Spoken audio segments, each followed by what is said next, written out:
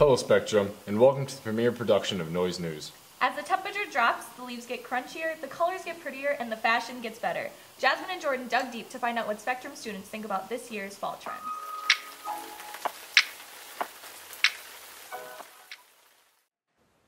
As the leaves fall and the weather grows colder, Minnesotans start breaking out their fall sweaters, boots, and scarves for apple orchards, haunted houses, bonfires, and pumpkin patches. 2015 has been predicted to be one of the best years in fall fashion yet, including trends like flare jeans, chunky knit sweaters, and patterned tights. Here at Spectrum, fall is one of the best times of year for fashion as well. We started out by asking the boys their thoughts on guys' fall fashion. You know, it's all about what I'm feeling on that day. I like the khakis. The khakis are very nice. Flannels? Yeah, you gotta wear flannels. That's how you get stylish.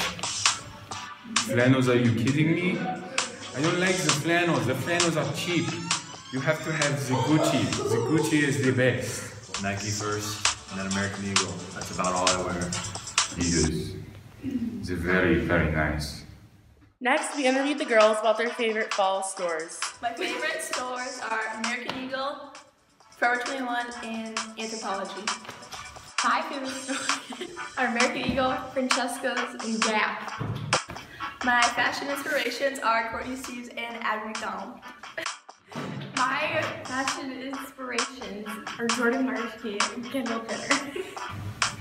Adam Levine and LeBron James. I like Vanilla Ice. He's a very, very good, talented rapper. As you can see, so many teens express themselves through fashion. So keep a lookout for all the unique styles and individual fashion trends walking the hallways this fall here at Spectrum High School. This has been Jordan Marshke and Jasmine Nelson signing off.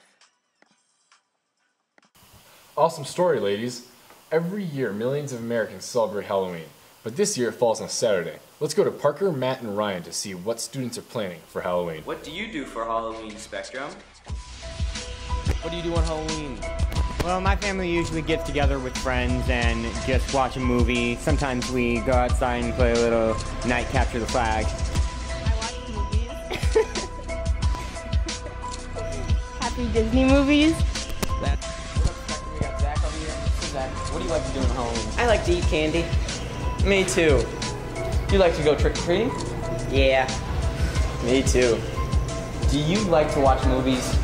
Yeah. Me too. I don't really like to do anything on Halloween. It's kind of my day where I just do nothing. Except go to school, usually. Yeah, I'm guessing you don't do nothing for Halloween.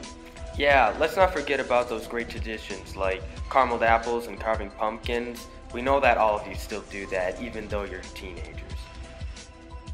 So, a lot of you think that carving pumpkins is something that little kids do, but there are really some cool designs you can do, so take a look on the internet and find something worthwhile.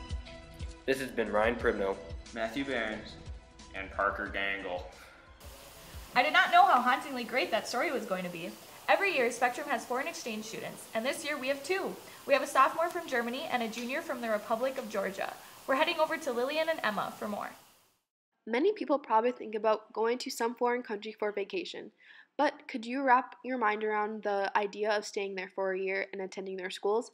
Well, in Spectrum we have two foreign exchange students who are doing just that. They are Anna and Annika, and apparently their schooling experience here is a lot different than in their home countries. Okay, first of all, we have shorter school days. Plus, if you miss school here, you need kind of explanation, permission from your parents or something like this. In Georgia, you can just say, oh, I want to sleep today. Mom, can I miss school today? And if she says, yes, miss school. But we don't have like sports and everything is not that important.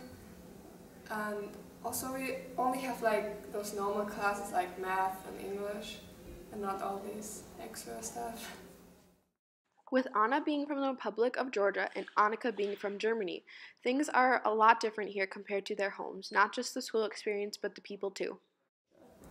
You're more positive.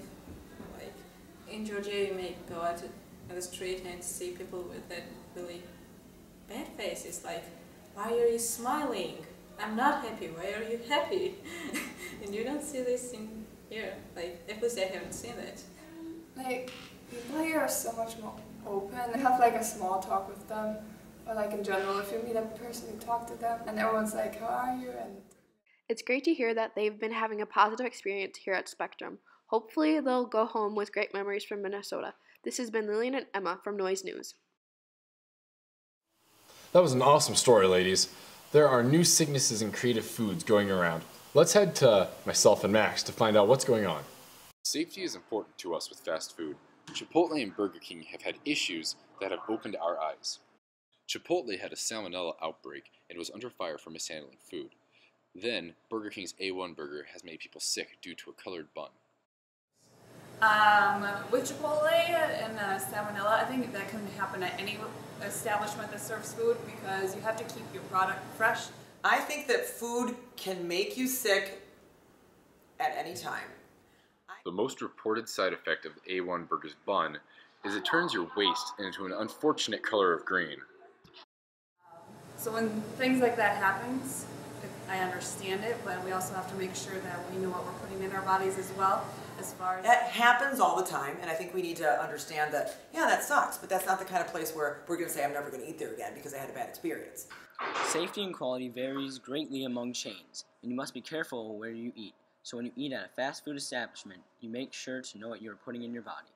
This has been Zach and Max signing off. And plenty of studies show that it doesn't even mold, so don't eat it. Yikes! Thanks for the story, guys. It has been another great season of fall sports. Let's go over to Parker and Max to relive Sports are a big deal here at Spectrum High School. Let's take a look at all the fall sports being wrapped up. Football ended their season with a tough loss last week and finished with a 5-5 record. The season this year went super well. We moved up a section, so we had some harder competition, but we hung in there. And this next year, we're actually moving up another section, so we're going to be ready. Boys soccer ended their season 2 weeks ago and finished with a 3-13 record. I think for me, because I'm a senior, I've been able to enjoy everything more and kind of the little moments mean more to me. So just being with the girls every practice and every game, like, I don't know. I think it's just different from this year than the previous years. Thank you to all the Spectrum fans for cheering on your Sting. We will look forward to the next fall season and the upcoming winter sports. Max Gleason and Parker Brown signing There off. seems to be a civil war this Halloween between fruity candy or chocolate candy. Let's see what Spectrum has to offer on the topic. Kendra's little sister. Do you prefer fruity candy or chocolate candy? I like chocolate candy. Hello, testing. Can you hear me? Reese's Peanut Butter Cups. So chocolate candy. No, just Reese's Peanut Butter Cups. Okay. Anita, do you prefer fruity candy or chocolate candy? Chocolate candy. What's your favorite? Reese's Peanut Butter Cups. Yes! Oh, look, there's Mr. Anderson. Look at him go. Okay. Fruity candy or chocolate candy? You're asking me what I like? Yeah. Oh, chocolate. No fruit. Fruity isn't candy. It's something you eat for health reasons. Judah119, do you prefer fruity candy or chocolate candy? I don't like fruity candy, so I take chocolate. Okay. Okay, bye. Maddie, do you prefer fruity candy or chocolate candy? That was purposeful. Do you prefer fruity candy or chocolate candy? Fruity candy. Drops mic. Judah, do you prefer fruity candy or chocolate candy? Chocolate. Okay. Do you prefer fruity candy or chocolate candy? I like fruity candy. Judah, do you prefer fruity candy or chocolate candy? Chocolate. What's your favorite? Them little musketeer thingies. Three Musketeers? Yeah, and the little silver package. Me too. Yes. God bless. God bless. My friend, and I'll tell you all about it when I see you again.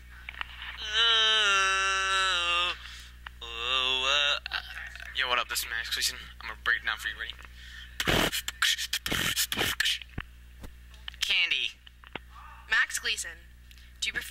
candy or chocolate candy? Chocolate, because it tastes good in my mouth. Max Hoyt, the man who looks younger than he actually is. The boy! Do you prefer fruity candy or chocolate candy? Chocolate candy. Sweet segment, ladies. I'm Jordan. And I'm Zach, and this has been the premiere production of Noise News.